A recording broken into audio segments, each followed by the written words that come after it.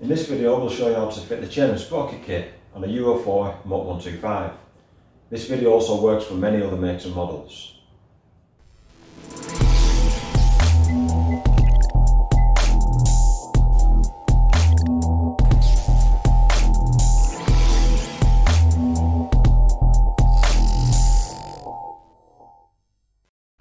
So the parts you need for this job are a rear sprocket, a front sprocket, a chain and a front sprocket retaining washer. All these parts are available on the website. So the tools you need for the job are a Phillips screwdriver for the chain guard, some pliers for the split link, a 27mm socket for the front sprocket nut, a 16mm socket for the rear sprocket bolts, however sizes might vary on different models, a 19mm socket for the rear axle nut, a 17mm spanner for the rear axle, two 13mm spanners for the chain adjuster, but sometimes the sizes might vary again, a laser or some sort of chain aligner, the correct torque wrenches, and then the tools I forgot to add are a hammer and chisel for the retaining washer and a 7mm socket for the front sprocket cover. Start by removing the front sprocket cover with a 7mm socket.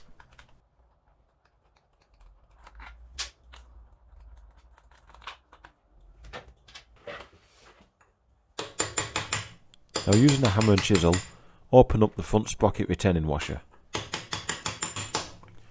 Using a 27mm socket, remove the front sprocket nut while applying plenty of pressure on the rear brake pedal.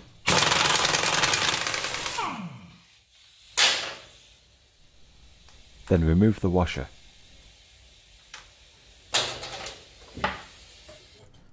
Now elevate the rear wheel. If you don't have a centre stand, I found you can balance it precariously using a scissor jack.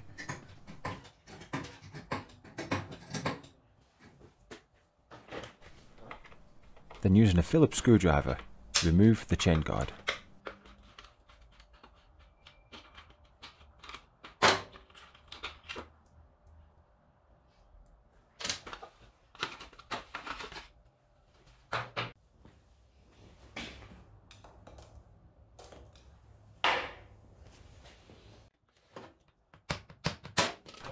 The next step is to remove the chain. Usually you can just use some pliers to remove the split link, then you can separate the chain, but the chain on this bike was seized in place, so I had to resort to breaking the split link off. But it doesn't matter because a new one comes with the chain anyway.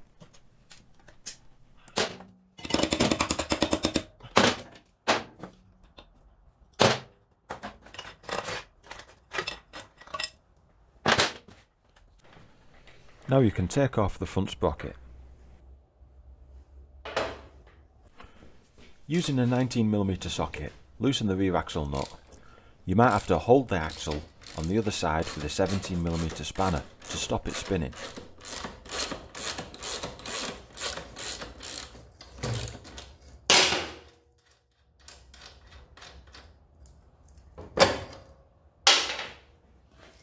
Pull it out. If the axle won't budge, you can use a long thin drift and a hammer to tap it out gently, but be careful, you don't want to damage the thread on the axle. Why? Looks like a new axle.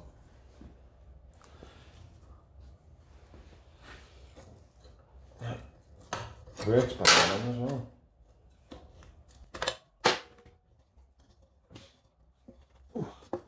This is not a good way.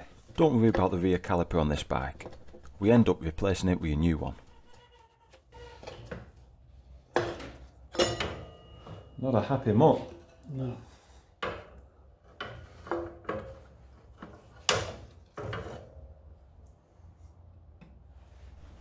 When you remove the wheel spacers, make sure you keep the right and the left side on the wrong side. They're both different lengths, so you don't want to mix them up.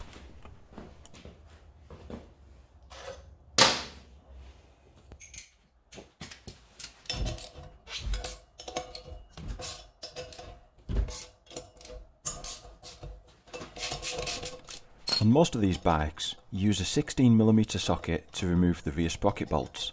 Start by loosening all four about quarter of a turn and then remove the bolts.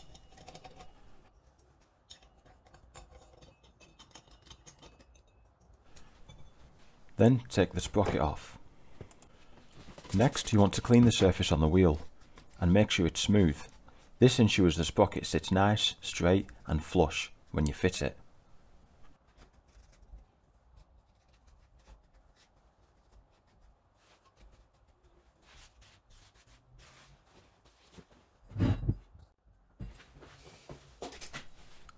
Now place the new sprocket on the wheel.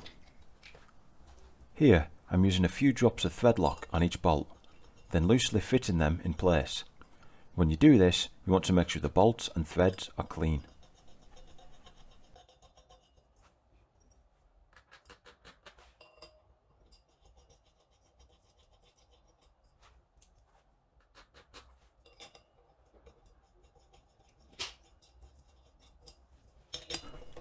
Here I'm tightening each bolt bit by bit, going from one side then to the opposite side each time. This ensures the sprocket sits nice and flush.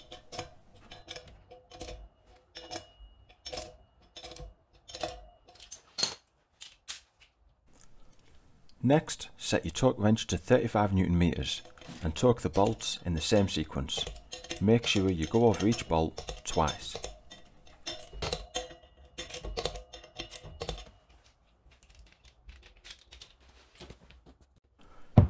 Make sure your rear axle is clean and free of any loose rust. While you're there, check for any damage or for being warped. Then apply a generous coating of lithium grease. Put the wheel back into position and fit the spacers on either side.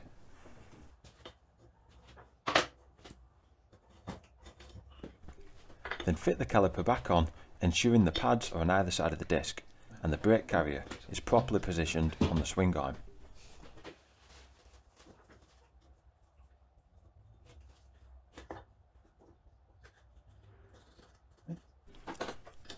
Next you want to put the chain tensioners into position. Now you can feed the axle through. As you can see, you need around 3 hands for this job, so if you've only got 2, I'd recommend getting an assistant to help.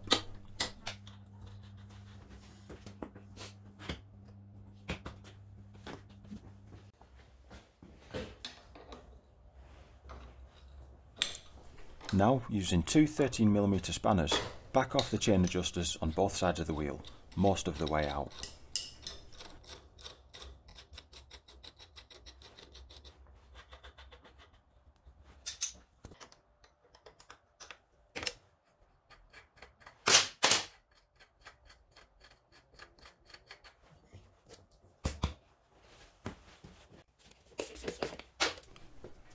Before fitting the front sprocket, it's a good time to give the area a clean and apply a little spray of grease on the output shaft.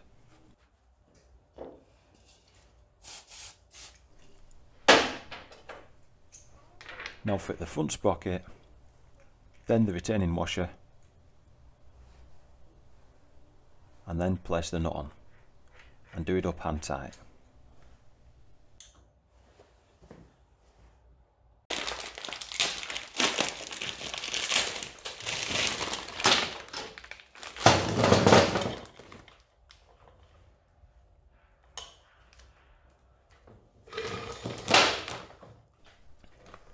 Now loop the chain around the sprockets. Make sure the bag's in neutral for this part.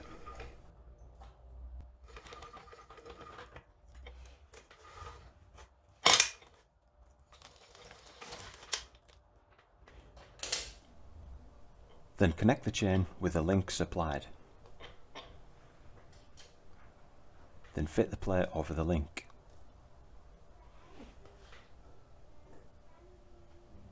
Then using some pliers, fit the split link, making sure you fit it the correct way.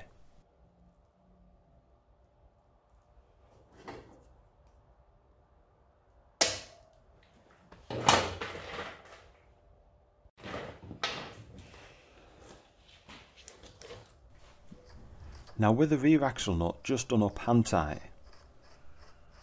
tension the chain adjusters by hand until you've roughly got some sort of tension on the chain. Make sure you set the tensioners on both sides.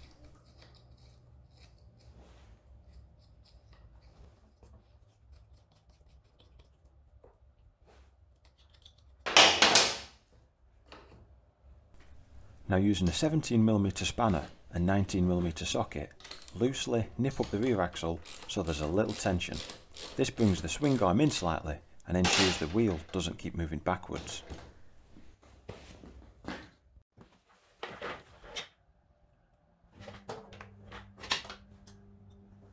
Now adjust the wheel alignment. I prefer to use a laser for this, it's very accurate.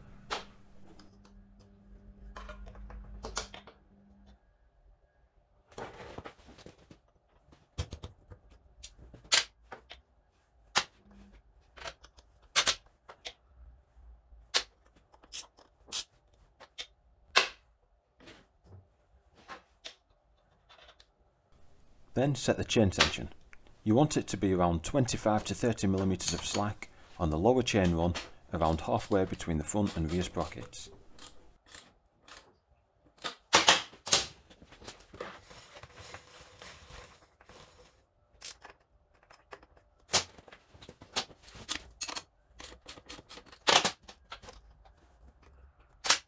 Once you're happy with the tension, tighten up the axle while applying a little bit of pressure forward on the rear wheel. This ensures the wheel doesn't move backwards, upsetting the tension and alignment.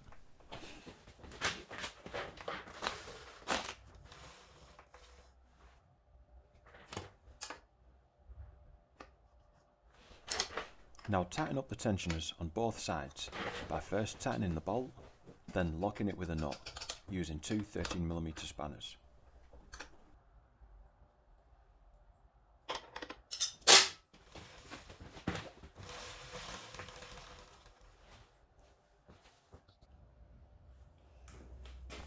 Now using a torque wrench and a 19mm impact socket, torque up the rear axle to 70 Nm, again while putting a little bit of pressure forwards on the wheel.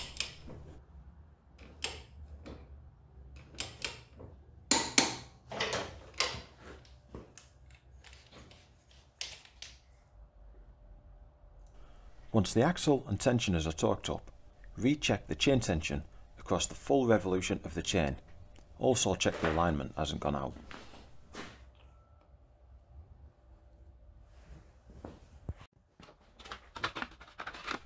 Using a Phillips screwdriver, fit the chain guide back on.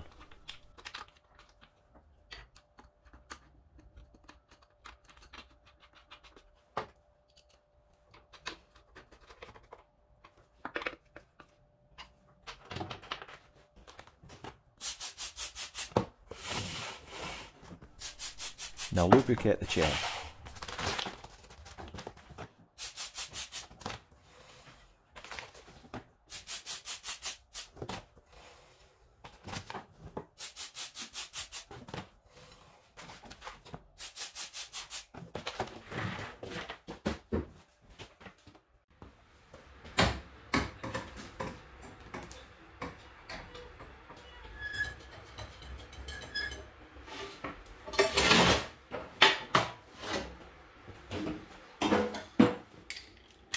Now pump the rear brake, then apply it firmly to hold the wheel in place while you tighten the front sprocket.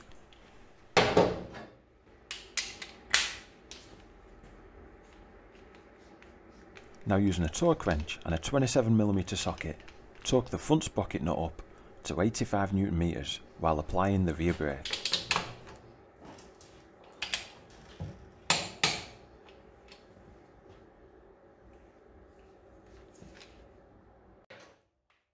Using a hammer and a chisel, flatten one of the tabs over on the front sprocket retaining washer so that it's over the nut.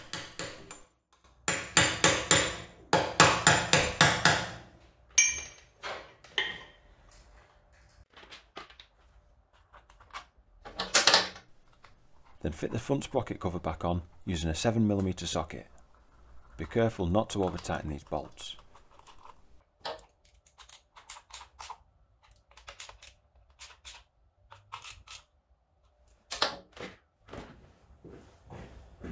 So that's how you fit the chain sprocket kit on these bikes.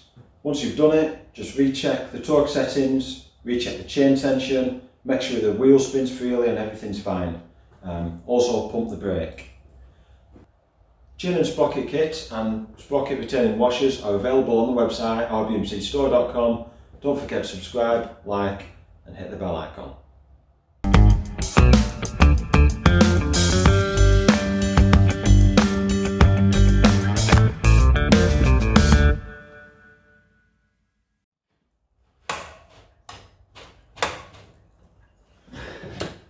Let's get the impact driver out. Yeah.